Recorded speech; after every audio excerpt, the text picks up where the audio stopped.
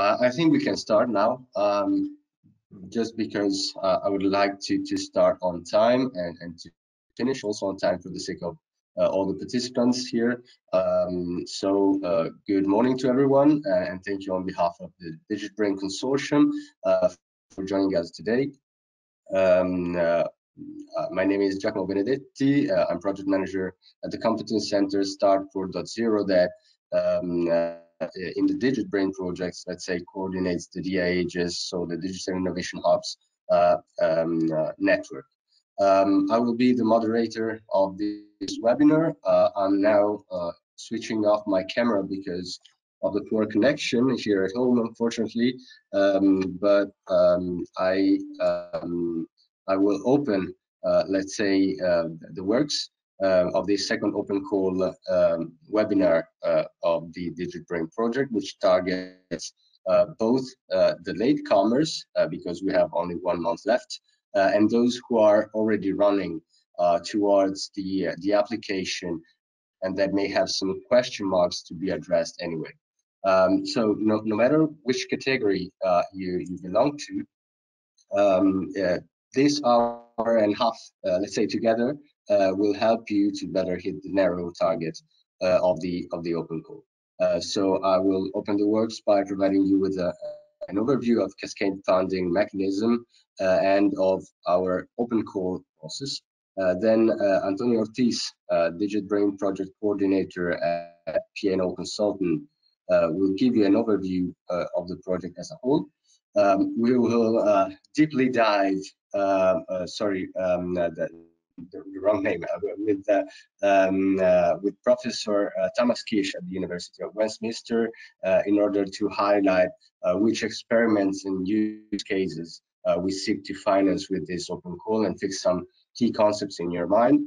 Then we will give you a taste of what you can achieve with the DigitBrain thanks to the witness of 2 manufacturing SMEs that were sit right at your place, one manufacturing, one end user, and one technical partner that now are leading 2 experiments that have been selected for funding under the first open call of the DigitBrain project. I'm talking about This Data Solutions representing the Driven experiment, and Prodesa Medio Ambiente representing the DT for Dryer experiment. And finally, we'll have plenty of room for discussion in a Q&A session to solve all the question marks you may have. This is just a recap of the rules for this kind of online event. I think you are probably already used to it, so I would skip it. Probably the most important thing is just to mention that recording and the presentation will be published, download via the funding box and the DigitBrain website. So now, for those that are new to the cascade funding mechanism, this is a mechanism that brings you basically 1 step closer to the European Commission funding opportunities, because basically money allocated to large projects such as DigitBrain are then literally cascaded to third parties to financially support the implementation of small experiment pilots. It is officially called financial support to third parties because third party is the legal definition of any potential applicants, meaning all basically those who are connected. Here you find several benefits for SMEs coming from cascade funding. We'll go better in details into each green point here regarding the advantages coming from the DigitBrain cascading. Now I'm just skipping to the next slide, but let me underline that the application process of any cascade funding application, any open call application, is much simplified, shortened, and with less requirements compared to a highly competitive Horizon Europe call for proposal. This is important if you are struggling finding call opportunities, because if you are in this situation, I would suggest to start the search from our website. which will be constantly updated. I suggest to visit the I4MS portal and the Funding Box portal that aggregates all the project opportunities falling under the I4MS, so the Innovation for Manufacturing SMEs initiative of the European Commission, or taking a ride on the European Commission website on competitive calls. So these are some links that could be useful for you. So in order to dive into the opportunities DigitBrain offers, I think that last year experience speaks for us, because the first DigitBrain open call launched in 2021 was definitely a glaring success. Basically, must say thanks to the willing and capacity to innovate of over 50 SMEs from all over Europe and beyond that submitted something like 27 proposals. And after the independent evaluations, and the finalization of contract, we triggered 7 new digital twin experiments, making the DigitBrain family, let's say, growing with new assets, innovators, and use cases in a variety of segments of the manufacturing sector at large. I will not go into details of any one of the 7 experiments selected under the first open call, but you can have a clue of this variety just looking at the piloting experiments titles. So spanning from 3D printing of medical devices up to the optimized production of automotive components, for instance. With 2 experiments, as you see, unite 19 new partners from Italy, Spain, Hungary, and Turkey, most of which are SMEs which have been allocated to a DIH of the DigitBrain Consortium to ensure technical and commercial support. These seven new experiments are what we call Wave 2 experiments. Therefore, those that have been onboarded via the last year's open call are called Wave 2 experiments. Those of you that may apply and be selected under this open call will make up Wave 3. So if you aspire to become Wave 3 protagonist, let's see now together what you need to know about this open call. So first and foremost, the overall budget that can be cascaded within DigitBrain at this round is slightly less than 700,000 euros. And since we expect to onboard and co-finance 7 new experiments for Wave 3, that means that each proposing consortium shall have a contribution of up to 97,800 euros each. But whom this open call is dedicated to? Let's say that the bare minimum for proposing consortia is an aggregation of 2 SMEs or mid-caps.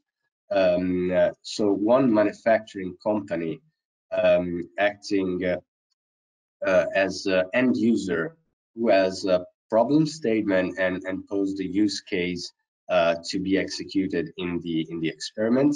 Then at least one other organization acting as a technical partner that basically provides and adapts the software for solving the challenge of the end user and integrates it within DigitBrain, Digital Agora, and architecture.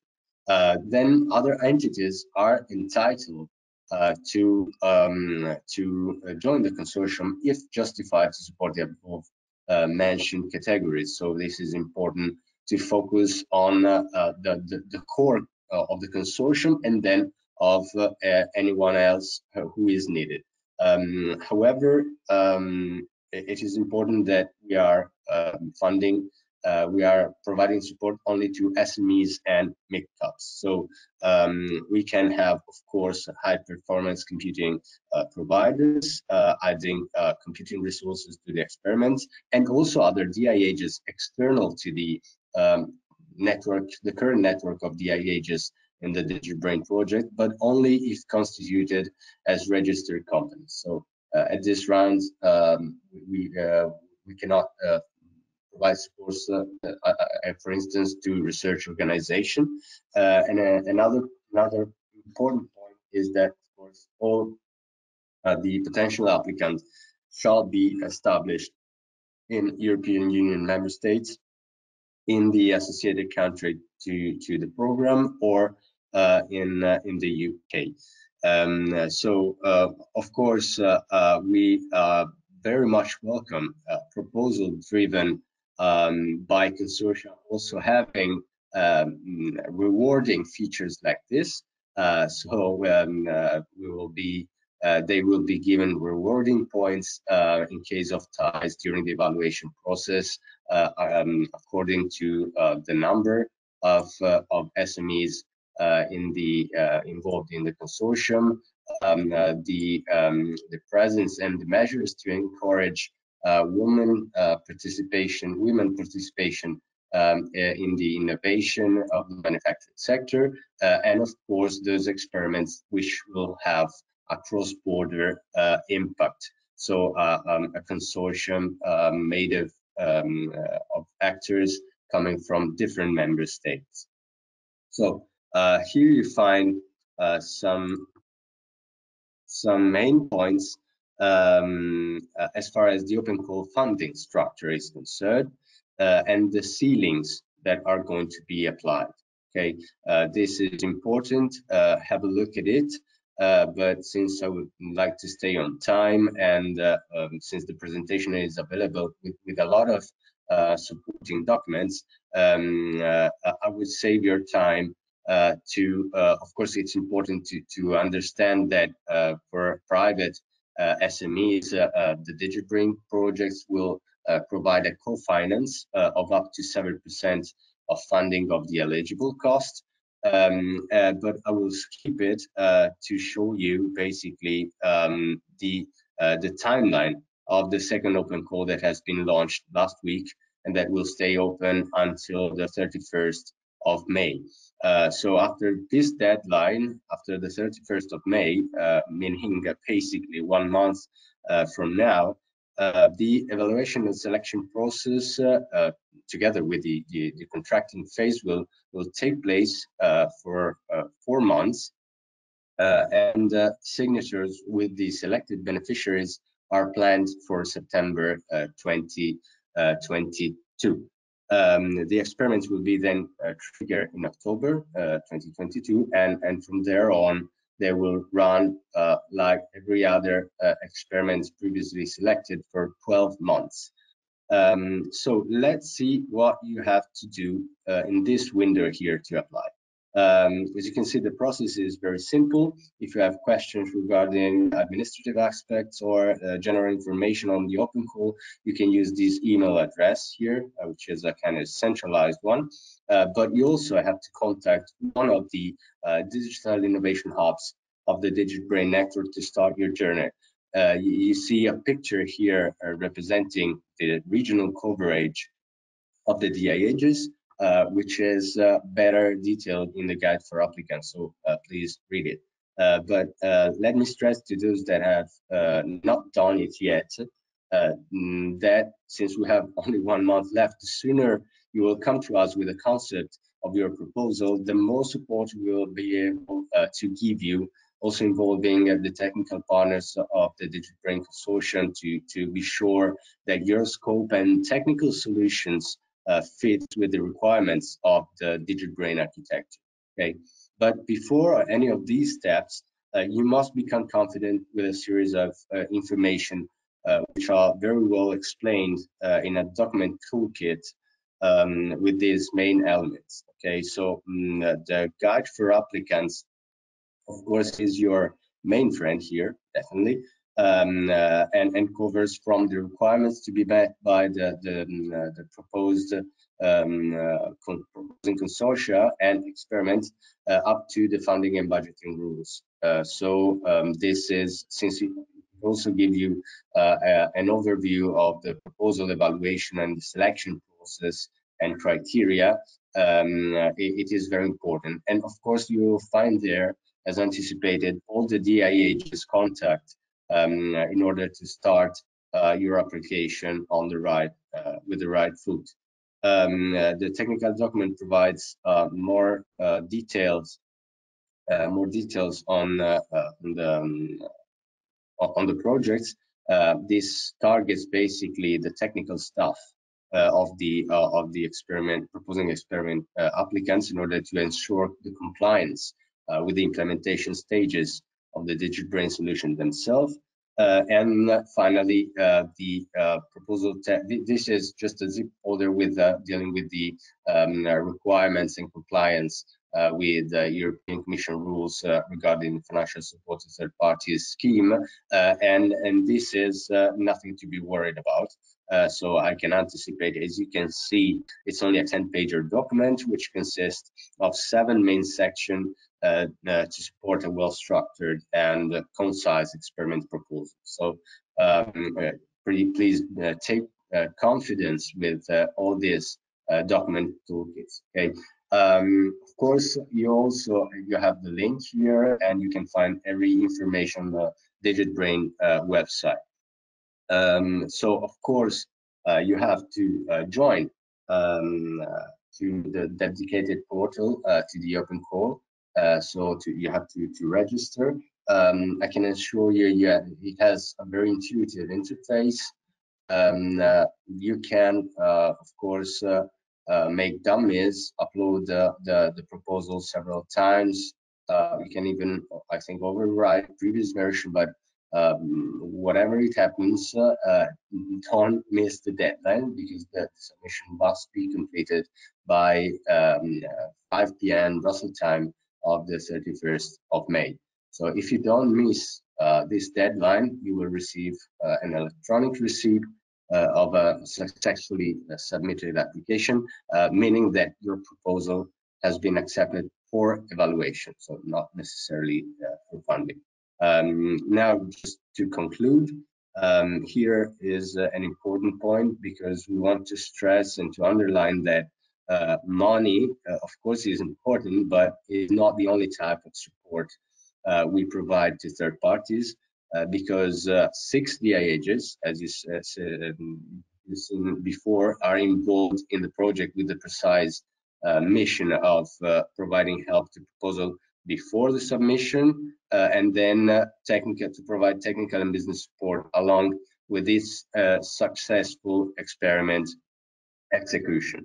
So now I thank you all for your attention, and I will leave the floor to Antonio Ortiz for an overview of the DigitBrain project, so that you can better understand, start to understand what the project is about as a whole. Thank you.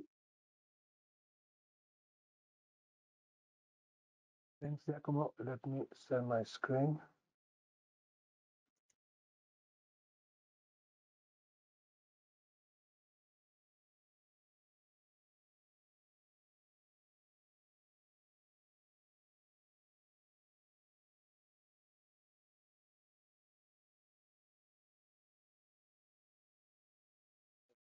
All right.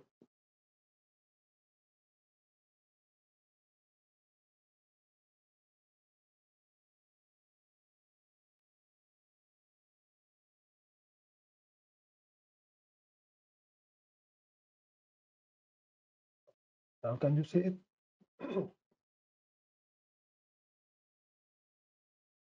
Yes. Okay, perfect. Thank you. Okay, so well, I'm Antonio Ortiz, the project coordinator of DigitBrain. We have seen how with Giacomo how the open calls work, but what is about the DigitBrain project? So let's go let's go deeper a little bit on it. In a very high level, it's digital twins for manufacturing. But let's see a bit more detail. So this is the consortium of the project. It's composed of several types of partners, the core technical and administrative partners developing the DigitBrain solution during the project, and performing dissemination, communication, exploitation activities, etc. in the project. Then we have the first wave experiment partners that as they made the first validation of the project development in the first year of the project, and we have the network of the IHs that Giacomo has just mentioned, covering the whole European territory. The main challenge that DigitBrain is facing is to enable the customized industrial products and to facilitate the cost-effective distributed and localized production for manufacturing SMEs. What does this mean? It's to make production more flexible, more efficient, more closer to where it's needed. So, and how the DigitBrain do that? Well, we use different tools, different digital tools such as modeling, simulation, optimization, analytics, artificial intelligence, machine learning. So we increase or extend the concept of digital twin with a memorizing capacity in order to cover the whole lifetime of the product. So this memorizing capacity enables then to accelerate the adaptation of the manufacturer and the products to changing conditions. If there's new requirements from the clients, or it's necessary to use different raw materials, so it's the DigitBrain solution enables or facilitates this adaptation. It facilitates the flexible manufacturing, contributing to strengthen the competitiveness of the European SMEs, and enables also personalized manufacturing in an affordable way, so reducing or trying to reduce extra costs from these activities. But in general, what DigitBrain aims at is to democratize the technology access for the manufacturing SMEs, which are sometimes overlooked and due to different difficulties on how to adopt the technologies. So we have 5 main objectives in the project. The first one is to, of course, implement the DigitBrain concept, which is in charge of configuring, orchestrating both data models, algorithms, and resources. We are also developing the manufacturing as a service business model, which is being implemented by the Digital Innovation Hubs in order to cover as much of the European territory as possible. To extend the capabilities of the Cloudifactory in a marketplace, so integrating the DigitBrain and the manufacturing as a services business model into the well-known Cloudifactory marketplace. We are going to conduct 3 waves of experiments. We are currently in the middle of the second one, and the third wave of experiment will be carried out by the second open calls participants. And finally, we aim at evangelizing the manufacturing community and the benefits and impact of the manufacturing as a services with the close collaboration of the Digital Innovation Hubs environments. I'm not going very much in detail in here at the technical level, because Thomas Kish from University of Westminster will go a bit more in detail in the technical aspects. So this is the timeline of the project. We started back in July 2020, in the hardest part of the pandemics, and we are now 1 month 23. So the second open call is also in the middle, 1 month and a couple of days for the deadline. And the idea is that the experiments start in September, October this year. So we have and it will last for another year in order to have also at the end of the project some time to analyze the result and make the modifications which are necessary. So this is all from my side. Thank you for your attention, and I give the floor to Thomas He's from the University of Westminster. Okay, thank you very much, Antonio. I'm sharing my screen and then I will start talking about the technical aspects of the project. So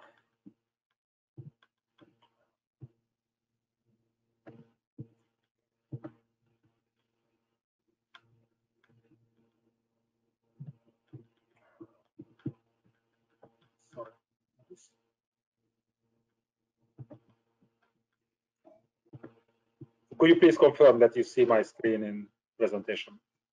Yes, we can see it. Thank you very much. So let's talk a little bit about the kind of technical background of the project, and very specifically, I will concentrate on that. What kind of experiments or use cases we are looking for, and what do we expect from an experiment from the technical point of view, very specifically. This presentation was prepared together with Professor André Stork, who is technical coordinator of the project, and I'm leading a technical work package and also part of the kind of strategic design team of the architecture and the technical concepts. So let's see that what are those very specific characteristics which DigitBrain expects from an experiment.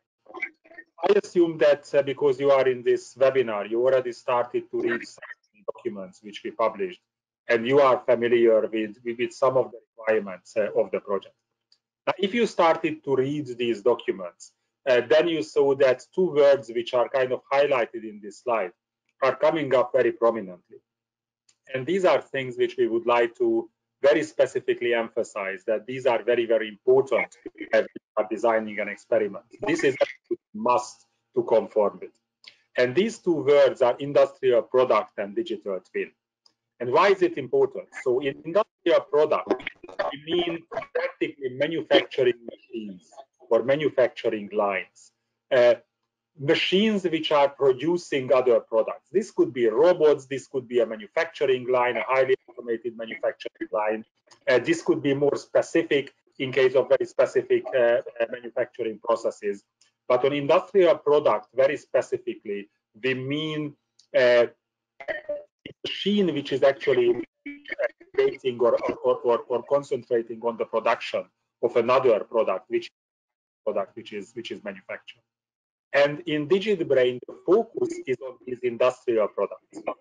And these industrial products we would like to model with the help of digital twins. So a digital twin is modeling or analyzing the behavior of an industrial product.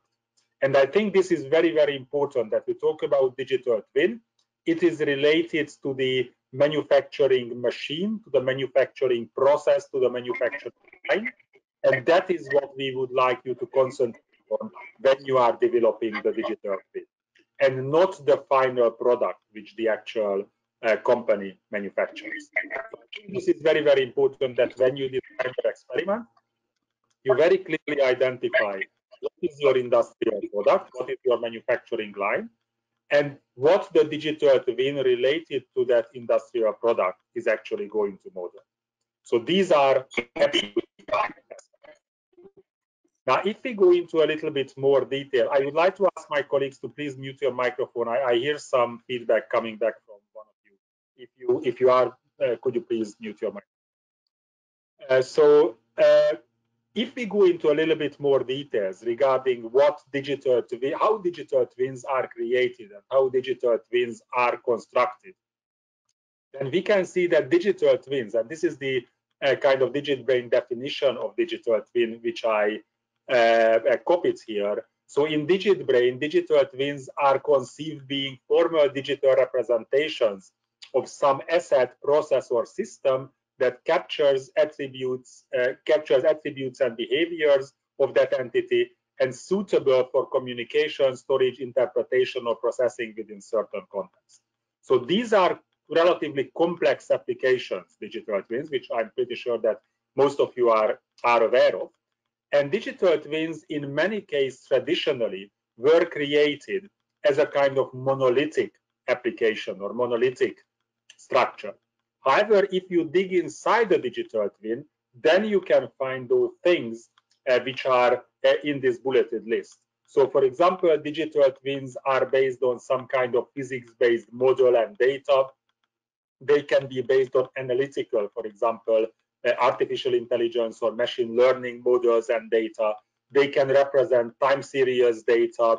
They can represent transaction data.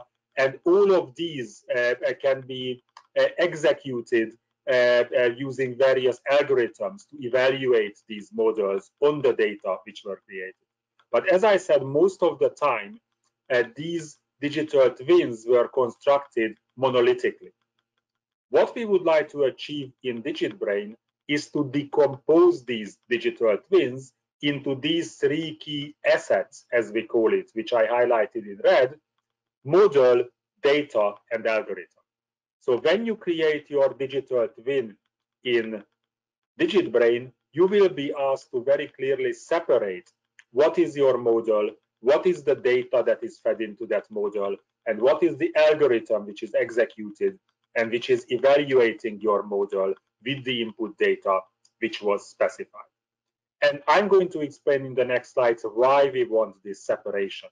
So why we would like to ask you to separate these very clearly when you are doing the implementation. So what is the motivation behind our thinking, and why do we want DigitBrain experiments to separate between algorithm, model, and data? Well, it has double motivations. The first one is that we would make assets, model, data, and algorithm reusable.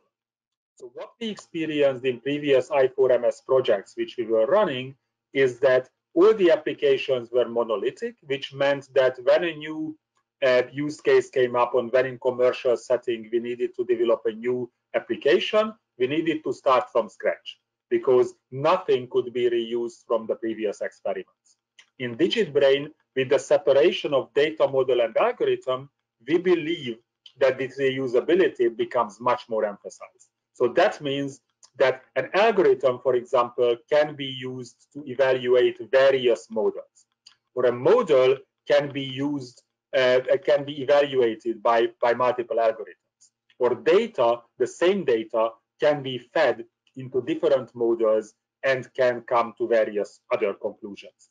So because of that reason, we would like you to separate these assets, publish them separately, and then make them reusable. When you or other people are developing the next digital twin, then these assets are becoming reusable. And then the second reason is that we would like to make the providers of these assets, I believe these will be primarily the technical partners in your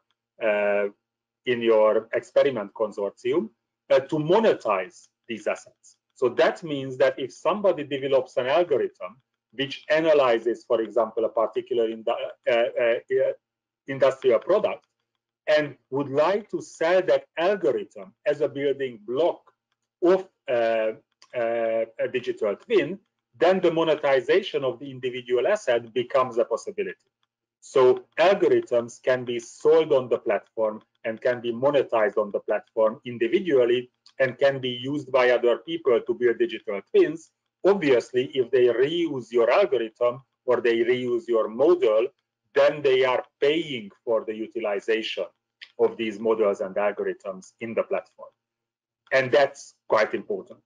Now, Antonio already mentioned that in DigitBrain, we are reusing the results of previous I4MS projects. So from every experiment, we are expecting that the outcomes of your experiment will be commercialized on our Digital Agora platform or digital marketplace, which was started to be developed or was developed in the Cloudifactoring project, and which we are carrying forward in the DigitBrain project and providing this commercialization opportunity for the experiments after the end of the experiment. So we are expecting that the results, you consider the commercialization of the results on the Digital Agora, which is provided by the project. Now, this figure you have already seen in Antonio's presentation, and this is showing that when we consider digital twins in DigitBrain then we are considering the entire life cycle of an industrial product, from the design of that industrial product to the production of the industrial product. So this means production of the manufacturing machine itself, to the distribution of that to various factories where that manufacturing machine will be used, to the operation of the industrial product, maintenance, and finally the recycling of the industrial product. So we are considering the entire life cycle of these industrial products in DigitBrain, and in the digital product brain, which is the kind of central component of our platform, we are memorizing various events which are happening during the lifetime of this industrial product. And based on these memorized events, we can have the better management, the better operation, the better maintenance, or the better recycling of these industrial products. So this means that application experiments can cover any of the phases of this life cycle. We are not necessarily expecting a single experiment to cover every single phase, but you can do various things in various phases. For example, in the design phase, you can concentrate on the design of a new industrial product, or adapting an industrial product for specific requirements, or redesigning or evolving an industrial product, and simulating, testing virtually or physically the design process of this industrial product. In the production phase of the industrial product, you can concentrate on production engineering, production planning, producing, monitoring, quality assurance, and so on. In distribution, you can concentrate on the production, distribution of the production capacity. During the operation of the manufacturing line or industrial product, you can gain faster adaptation of the operation to changing requirements. So for example, if you would like to repurpose the manufacturing process, you can create digital twins which are supporting that particular part. In the maintenance part, you can support, for example, predictive maintenance, for example, with AI-based prediction models and so on. And finally, in the recycling phase, the project provides life cycle assessment or LCA activities and models which can help you to better plan the green aspects and the recycling aspects of your industrial product. So as I said, any of these or any combination of these phases you can select during your experiment, and you can model or you can build digital twin or digital twins in order to model the behavior. But you don't necessarily have to cover the entire life cycle. That may be overwhelming for a 12 months. Now, who can benefit from experiments in DigitBrain? I think this is quite straightforward. So we are expecting manufacturers of industrial products. So we are expecting applicants who are actually creating manufacturing machinery, cyber physical systems, what we call industrial products, and they can benefit by creating better industrial products. But we can also imagine that the maker of the industrial product is not actually part of the consortium, but a manufacturing company that is actually using an industrial product comes on board and creates a digital twin for that industrial product or manufacturing machine. And we also imagine that the consortium will be accompanied with technical partners, algorithm providers, model providers, and so on, who are creating various assets in DigitBrain and providing these assets for reuse and utilization. Now, what do DigitBrain offer? And this is the kind of last very, very important message from my point of view, is that what is that thing which we are offering for you, or what you need to conform to in your experiment. So in DigitBrain, we offer what we call the DigitBrain solution. And this is this relatively complex architecture here, which is under evolution. By the time you join as an experiment partner, it will be in a relatively mature phase, because we are reaching the kind of last phase of the project. And the complexity of this one will be more or less hidden from you. So this complexity is actually to make your life easier. But what this DigitBrain solution offers you is that you will be able to publish your assets in DigitBrain. So if you create data, model, algorithm assets, you will be able to publish that in a repository in DigitBrain, and then you will be able to construct your digital twin by combining your data, model, and algorithm assets with each other. We call them that you are going to create what we call DMA tuples or digital twins.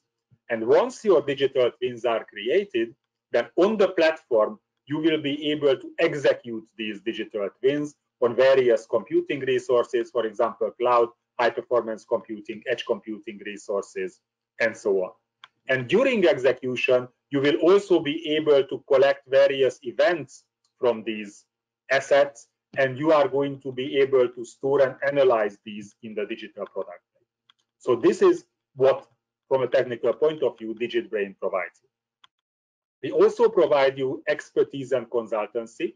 So we help you conforming your solution to the DigitBrain platform. We expect that you will have your own expertise to develop your digital twin, but we will have expertise in order to conform that development into the DigitBrain platform and execute that in the DigitBrain platform. And we also provide you with some additional tools. So for example, modeling environments, AI solutions, visualization solutions, and so on.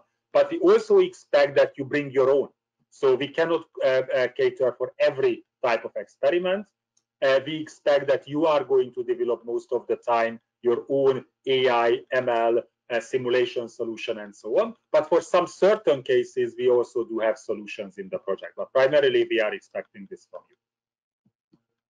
Now, what technical partners have to do? So what do you need to do inside the project? So first of all, you will have to do technical development. So you will need to develop your own digital twin and develop the building blocks, the assets of this digital twin, your model, data, and algorithm. We cannot have that much in this. So this means that in this development will be yours, and you will be responsible for the development of this. And once your application is developed, we will also ask you to containerize your development, to put it inside the Docker container in order to be deployable in the platform. You also need to showcase the benefits of what you gained by using these digital twins. So you will have to showcase how you customize your industrial product and what kind of benefits you gained by applying the digital twin. And technically, that is, from a technical point of view, what we expect from you. Now, when we talk about integration and what you are expected to do in order to integrate your solution with the DigitBrain platform or with the DigitBrain solution, I think this is very, very important to understand that we do not have any kind of API. So integration will actually not mean you doing significant development work or using any kind of API provided by the platform. What we mean on integration is that you will need to publish your solution in the platform. So this is what we call a publishing process, where you will need to provide some sort of metadata through a web interface. This will be relatively complex, but it will not mean any kind of programming. It will not mean any kind of API development. It will just mean publishing your solution on the DigitBrain solution. Now, in order to do that, you need to modularize your software. You need to put your software into microservices. You can still keep as much monolithic architecture as it is convenient for you, but we still kind of support kind of more modularized and more reusable thinking on your side. So we would like to encourage you to modularize your software and put it into Docker containers. And in this sense, we are preferring applications which are Linux-based applications because they are typically easier to be containerized. Windows support is also provided, but that may be a little bit more tricky to containerize a Windows application. And you also need to develop, if it is necessary, data connectors on your side in order to feed the data into the application which is running on the DigitBrain platform.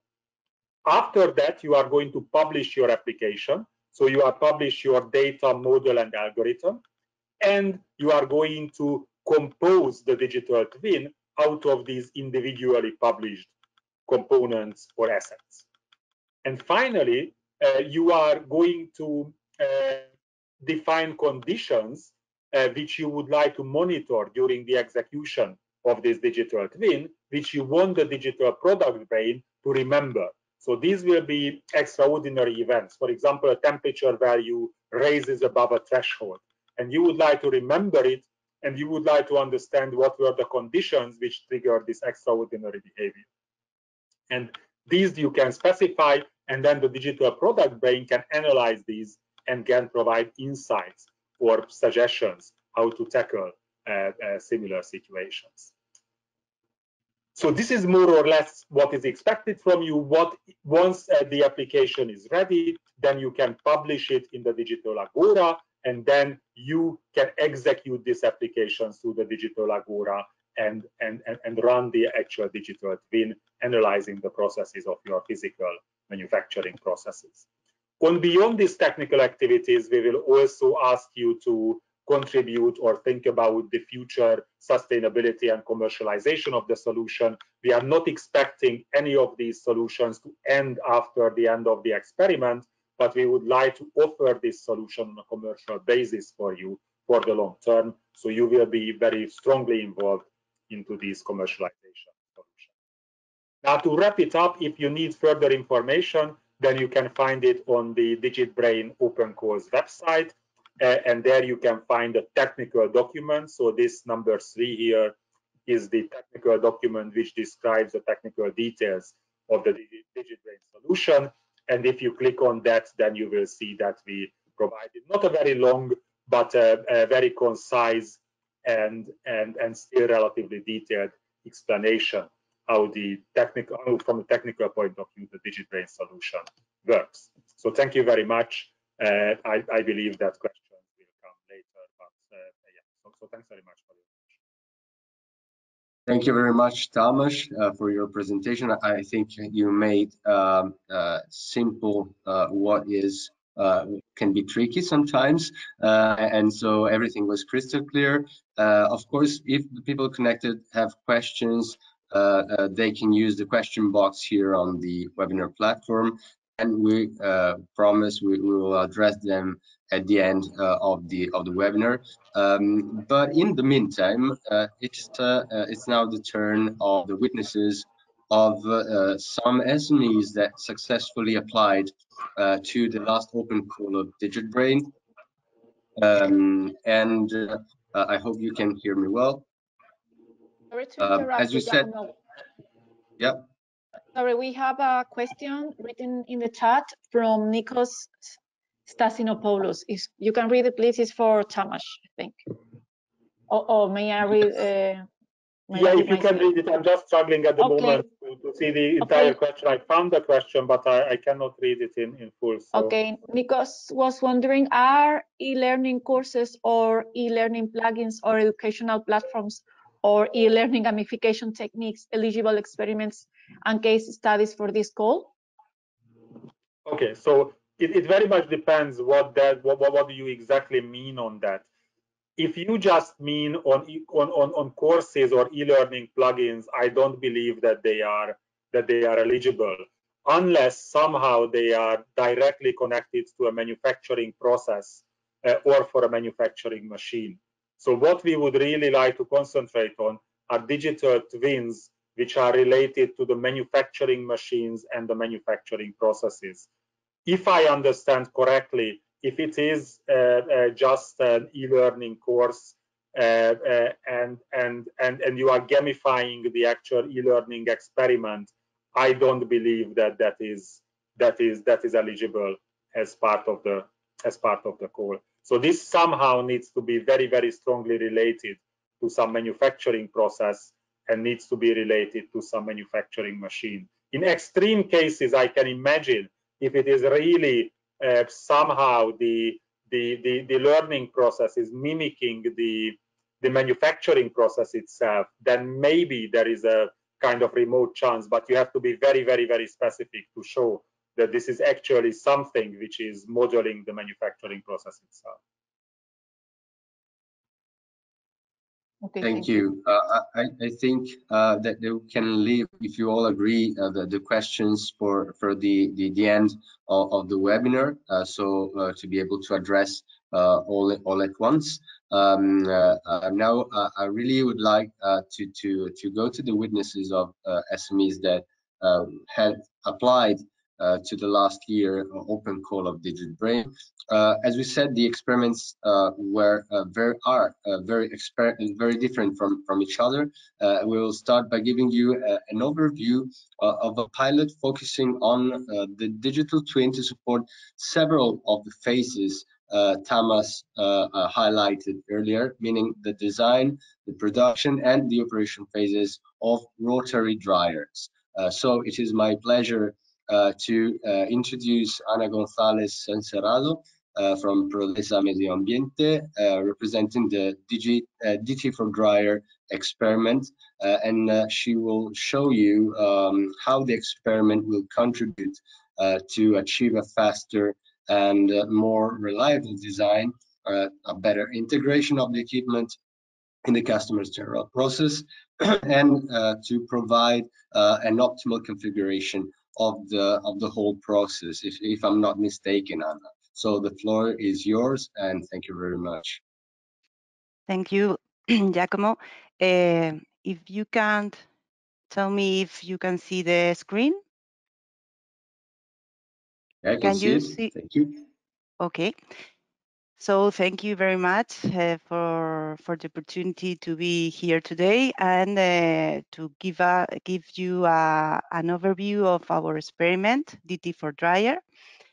To start, I would like to present our company, Prodesa. Prodesa, we are an engineering company focused on the bioenergy field and the design of pellet plants worldwide. We provide turnkey solutions for the design, manufacturing, and maintenance of complete wood pellet plants, and also for the processing lines such as thermal drying, milling, and pelletizing. And also from the last year, we are also manufacturing company of capital equipment, specifically hammer mills and pellet mills machines for biomass. Okay, we have our main headquarters in Spain, in Zaragoza, but we have also presence in USA and France, Asia, and Baltics. We are a company of more than 100 employees, and we take part in the main associations of the pellet sector worldwide. Before to explain the experiment, I would like you to understand which is our industrial product, the rotary dryer, and why is so interesting for us to have a digital twin like the one we are developing in the DT for Dryer experiment. Okay, the key process in the biomass pellet manufacturing industry is the drying line. Okay, so it is the equipment with the highest energy consumption in the plant. So for economic reasons, the efficiency of the process is extremely important. And in order to make this process more efficient, the correct design and operation of the dryer line is essential.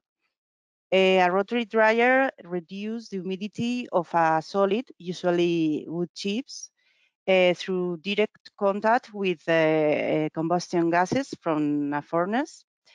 The flue gases enter to the dryer at a temperature of 400 degrees approximately, and decrease to 100 at the outlet.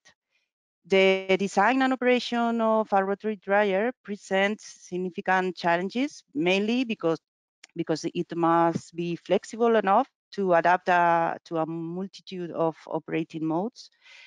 As a result, there are multiple variables of operation.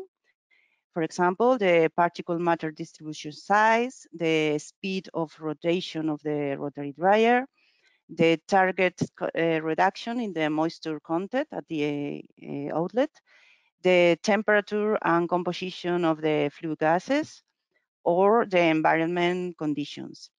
So all these parameters has present significant range of variation depending on the facility where the equipments operate.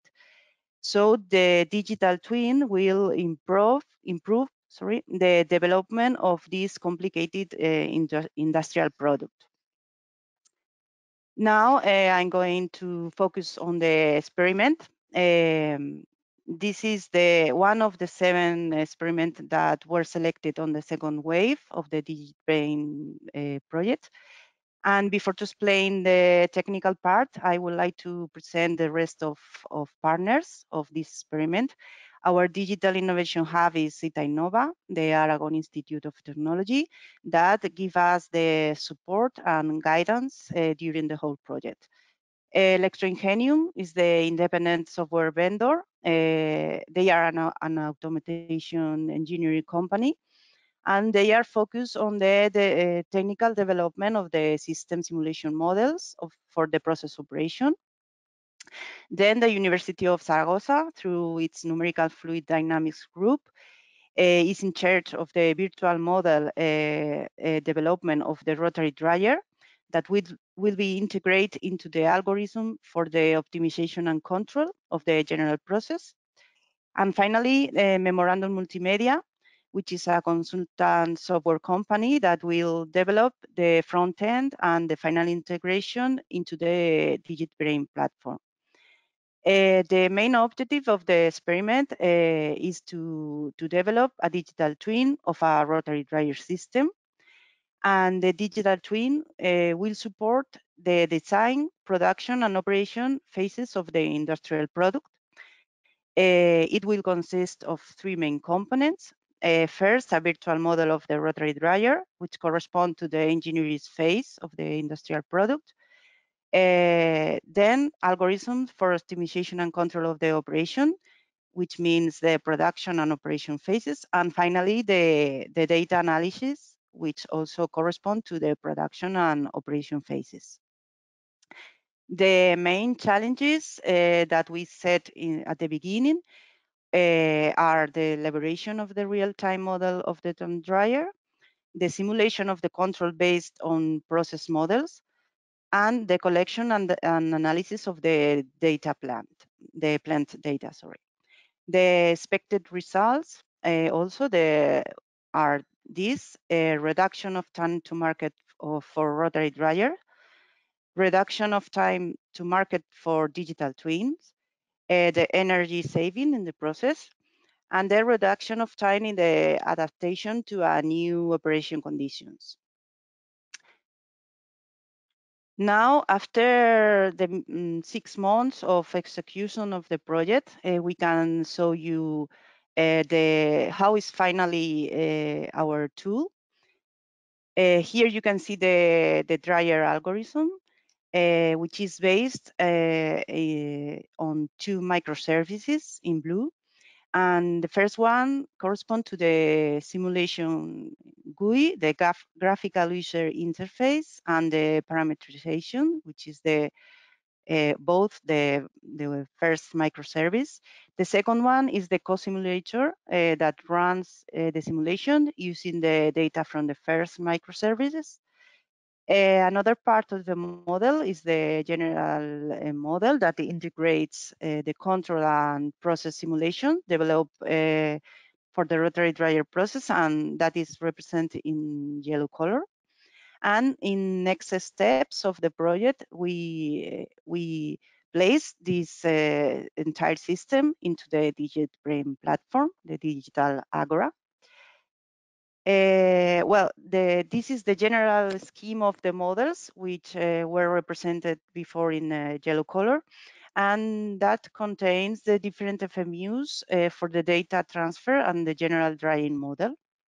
This general model contains a 1D model of the physical behavior of the dryer, of the rotary dryer, which has been obtained from a much complex 3D model based on computational fluid dynamics analysis that has been carried out by the University of Zaragoza.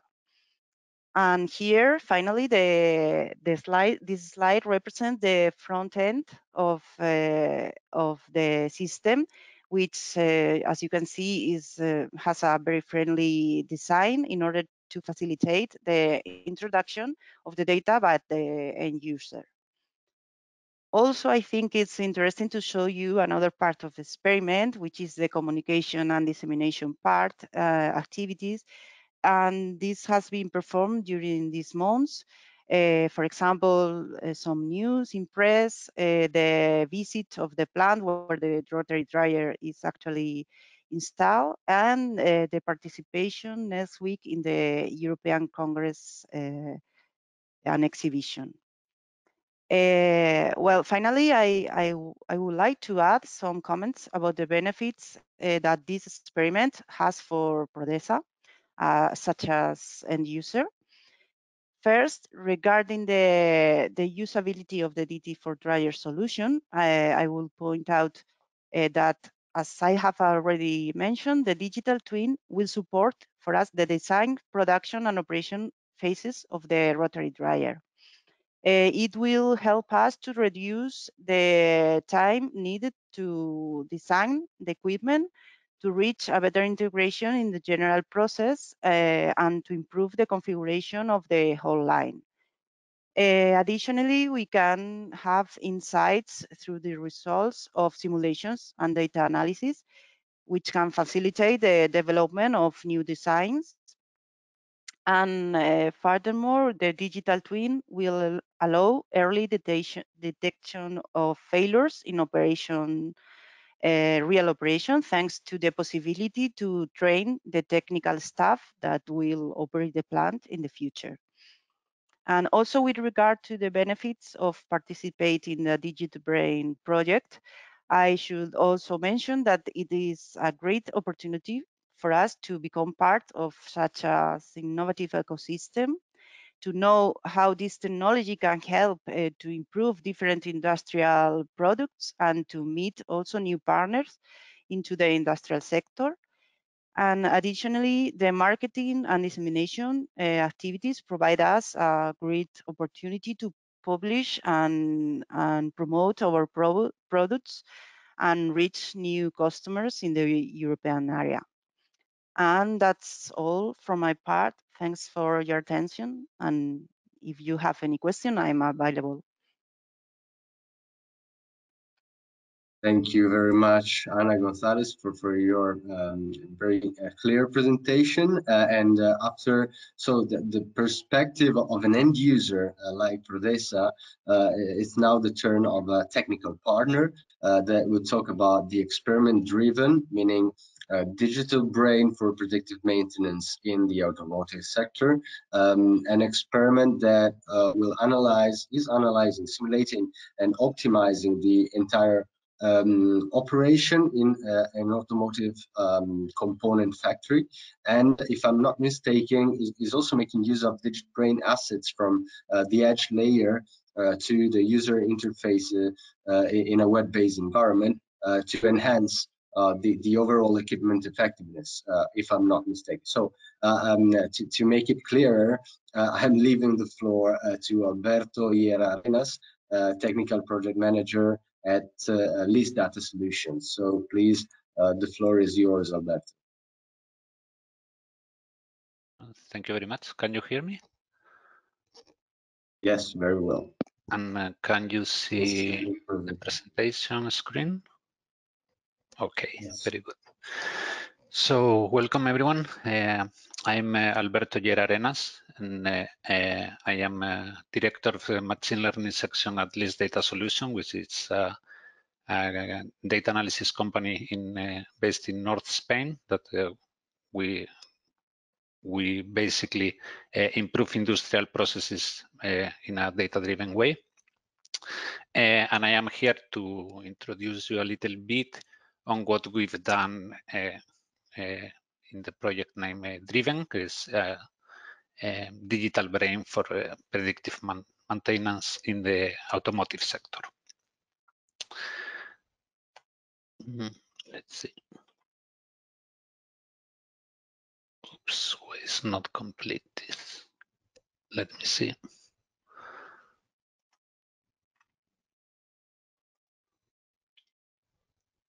Can you see all the slide? Oh, it's broken here. Okay, fine. Okay, sorry about that. I was not aware that the animations were on. So, so basically, as you've heard during the presentation, the previous presentations, especially from Tamas, so the experiments are a collaboration between different partners. Yeah? So our partner and the partner of List Data Solution for these experiments is Seinsa Autofren, which is a company based originally in North Spain, Navarra, but that they have factories also, for example, in India, and it's internationally expanded. And what the Seinsa does is rubber parts and thermoplastics for replacement in cars and trucks, etc. Yeah, and the main thing they do is parts for the brakes of the cars. Yeah? An issue that they have, or well, that is common to all industry, is the machining efficiency. Yeah? So basically, they would like most companies, would like to don't lose time and be as most efficient as possible in their processes. And that is where we're coming. So said, okay, we have lots of experience in predictive maintenance in different fields, like automotive sectors, but like robot arms and all this type of machinery. We thought, okay, so let's try to work with your PLC data and see if we can improve the efficiency of your processes.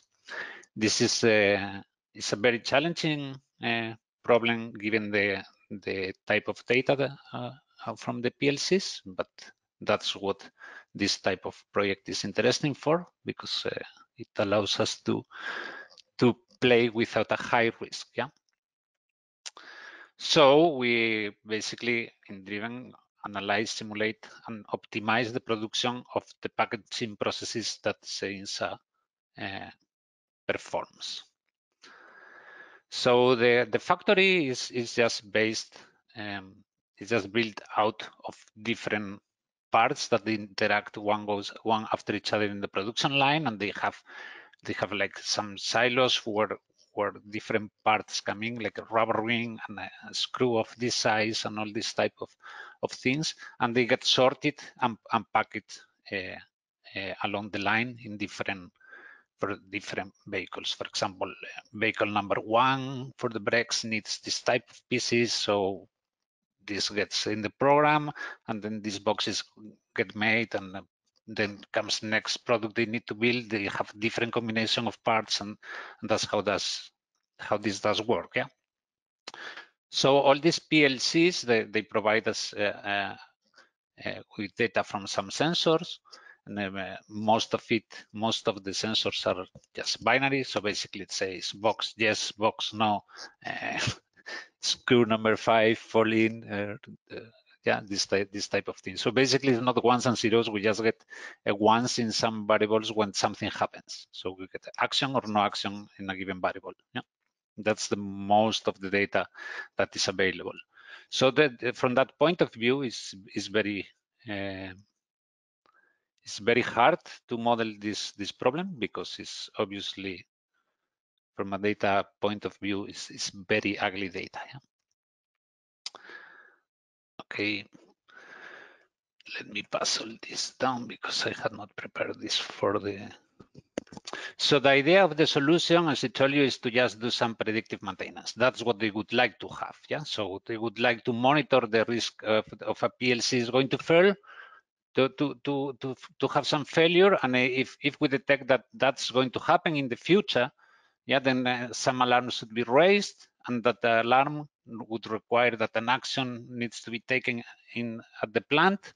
So somebody needs to intervene in the PLC manually, most probably, maybe in the future automatically. Yeah, that's to see now still, and if the action is properly implemented, that would avoid a stop from the machine, and that improves the efficiency.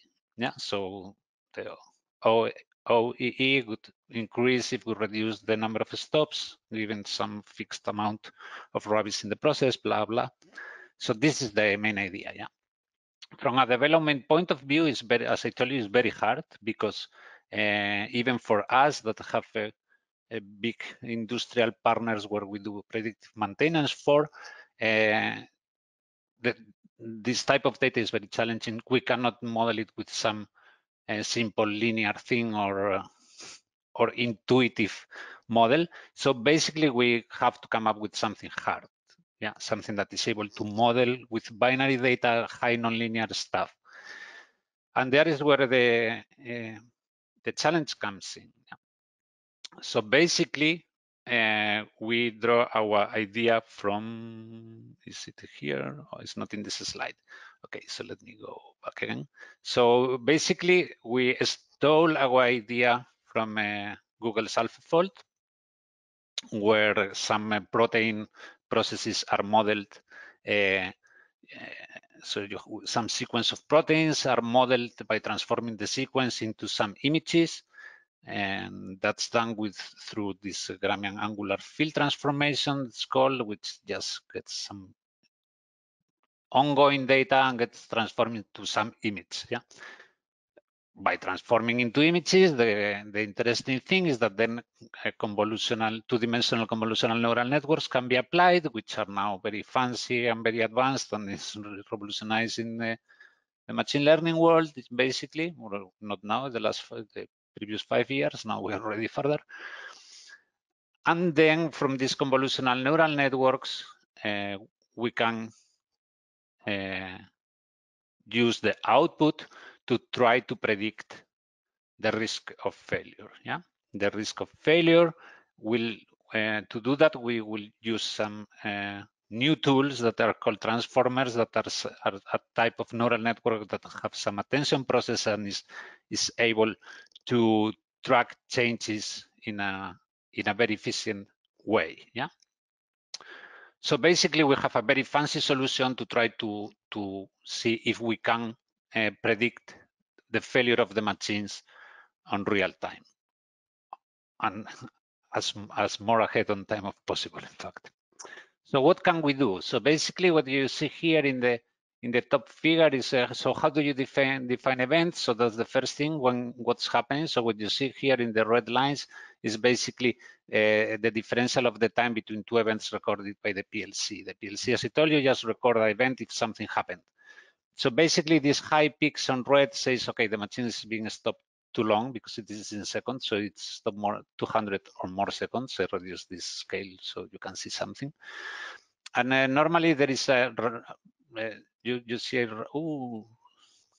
so there is something that says, okay, around 5 seconds something happens all the time. So there is a kind of a straight line right down there, and then there is peaks happening. Yeah, so there is some oscillation around 5 seconds on when things normally happen, and then there is moments in which the machine rule is doing something weird. Yeah, so basically these ones they are clear stops, and there is smaller ones that they call micro stops at the factory. Yeah?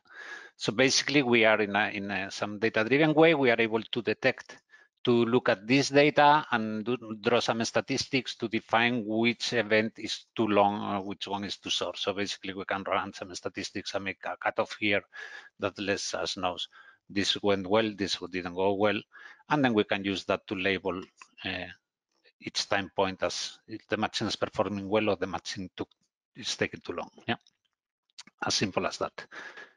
All that PLC data, we just do the AlphaFold trick, and we get some images out of it. These are real images, and then we just use the label data using this fashion to train some transformer. So basically, what we see is that we can predict perfect when the machine is doing fine, and we can approximately get like a 50% times when the machine is going to fail. Yeah.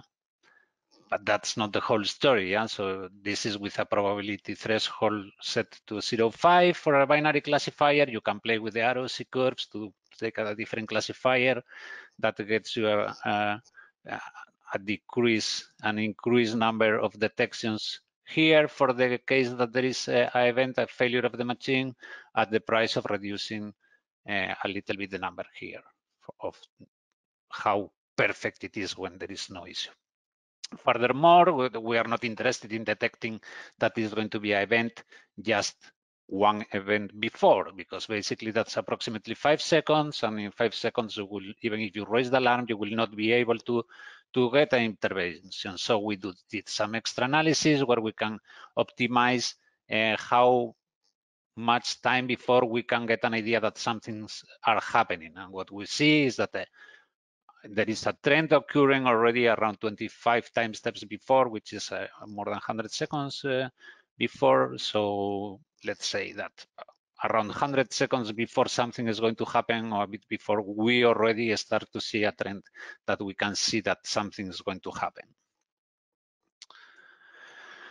And this is basically, this looks very complex to all of you probably, but we didn't arrive here in 1 week. We got all the support from the DigitalBrain people to arrive here. And what you see here is that this is how the solution is actually implemented in the cloud. And there is one part that is implemented at the factory side, CEINSA, and there is one part that is implemented in the DigitalBrain platform. And all these parts, all the code in there runs in independent Dockers. And some of them contain, for example, the communication inside the factory, communication from the factory to the cloud or back, yeah, and is built out of this model data and algorithm structure that's required. Well, and that's all I have to say to you. I hope it's a bit informative about how this works, and if you have any questions, feel free.